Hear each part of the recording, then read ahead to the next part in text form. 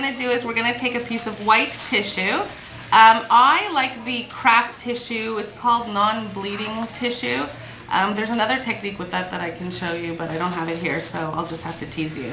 But with this white tissue, we are going to make our own background with our stamps, because why not? We have them all, so we may as well use them. So I'm using Isabel's number 8 background ticket, and I have no idea. I'm usually much more original. I don't even know why I named it number 8. Is there a number 8 in here? Probably. I was probably tired that day. And this is an amazing background to use on your canvas.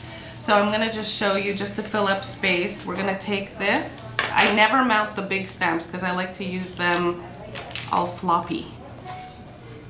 Floppy. So I'm just gonna ink it. And if we don't get the whole thing, oh well, that's part of the deal.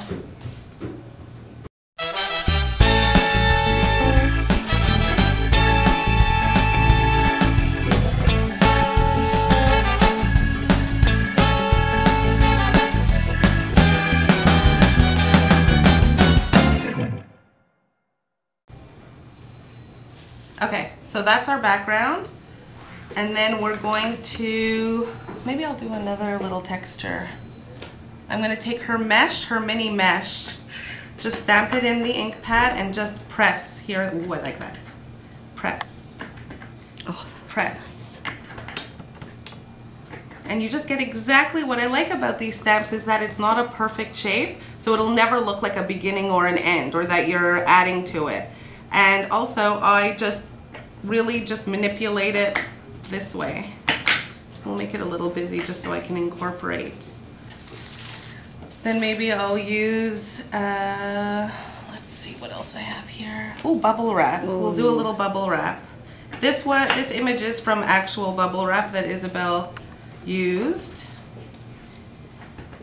and scanned. And I think she showed me a few samples of the bubble wrap, but this was the perfect bubble wrap ever. So that's it. So that's your background. So you already have the texture. You're already not facing the blank page again. And you'll see how seamlessly it melds into your canvas. So again, you can, maybe I'll use it on here.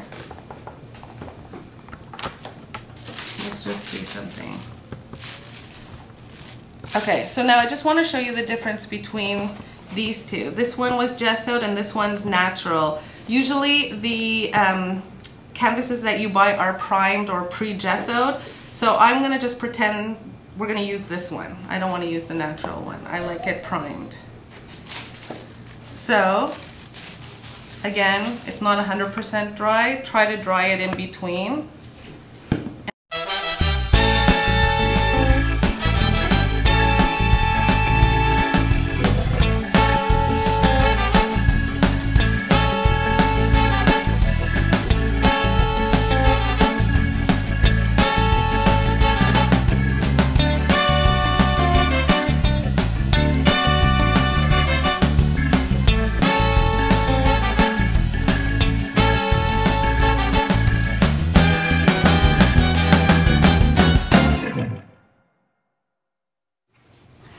Seven Gypsies also came out with a tissue paper. That was just a phone call for me.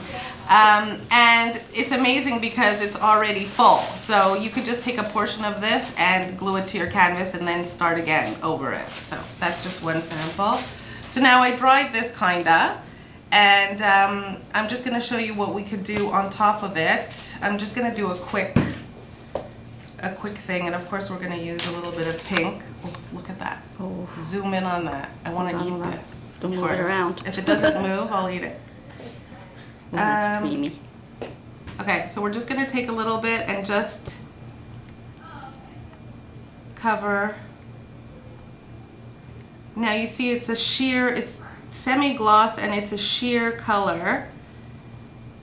And it's so pretty. We're just gonna do a little bit. And I use the Claudine Helmuth paintbrushes too, which I love because it's the perfect assortment of brush. Look at that. Oh, look. Look. Yum. Okay. Now if you want to push your color a little bit more, you can take a little spritzy bottle, this mini mister, and spray it. Because acrylic dries so fast, you gotta catch it before it dries, and you can just make it move a bit. And I should have had them touch so you could see them, you can see it mix. So that creates a wash, so it's more sheer. You see, this is on pure concentrate, and here it's the wash. So you'll see different textures. And then we'll just add, oh, now you have to see all three. Like, these are really edible. It's not fair that it's poisonous. Okay, so we are going to paint these three on, and I really don't care. I just like the motion of painting. Again, if you don't like it, you can cover it up. Just do this motion, relax, and let yourself go. And you can always do more with it after, but I kind of like how this looks. So I'm going to spritzy it. And we could do a little drippage here. It should drip a bit. Drip! There we go. So that can create just a little bit more movement and texture. And we can kind of dry it if we put a napkin over and just lift. I really like how that looks. So that's just the beginning. That's a first layer, and we are going to be adding more. Now again, I just want to show you on, just to show you what you can do with the napkin, since this one, I have to dry this a little bit. So I'm going to use my gesso just a little bit, and some people use it just to block certain areas. So if I don't want to see some of this, I am just going to do a little bit of, and I always wondered, like, people who painstakingly place their first layer and then just erase the whole thing with gesso. But I kind of get it now. I'm just going to leave a little bit. And I might even, now that I covered the whole thing, I'm just gonna remove, just so you see a little bit of a shadow of, and again, we don't want the napkin really to show. I mean, we can highlight it, but I just wanted to show you how to get rid of that intimidating empty canvas look.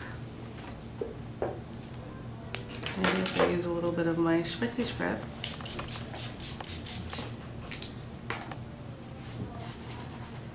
Oh yeah, this is working. Okay, I'm gonna leave it be, and I'm gonna start painting over it.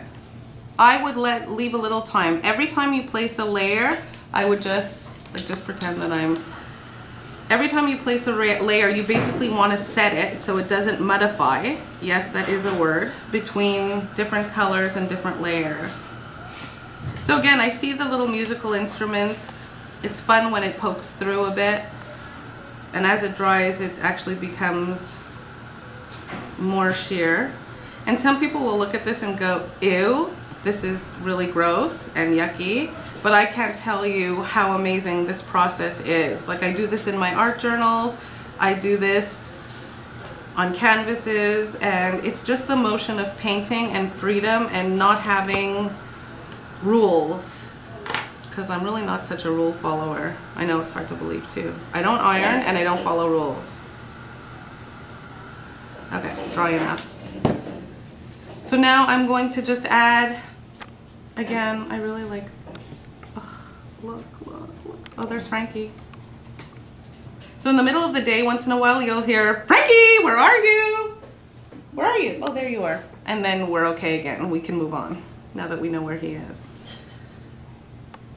And he probably had free reign of the whole store, and who knows where he did his business, because you all have to know that. And again, I'm just going to do a little bit here. I'll add, and again, you can use any color combo you want. I was kind of in the mood for these three.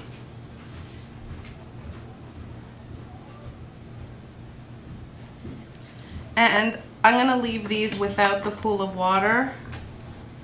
And you'll see also by putting the gesso underneath, it kind of lightened the color. So it makes more pastel, more of a pastel-y look. And I'm gonna leave this a little bit open.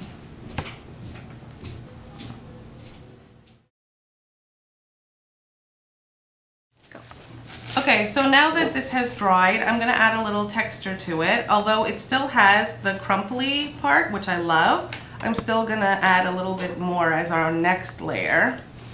And it's all about the layering. That's what makes this fun.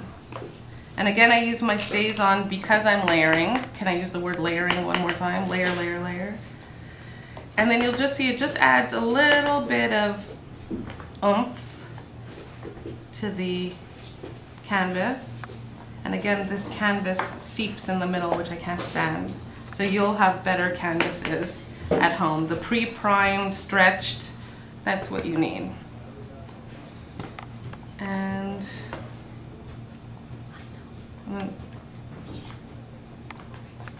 are you talking about me back there? I'm just kidding. Okay, so that's it for that. And again, I'm going to, doesn't even need to be heat set, it's fine. And now I'm going to see, now look at the difference.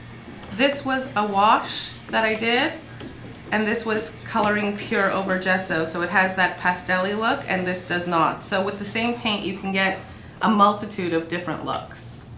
Okay, so now I'm just gonna show you one more step, and I'm not gonna even complete these because I want you to complete your own. I'm just gonna give you the tools and ideas.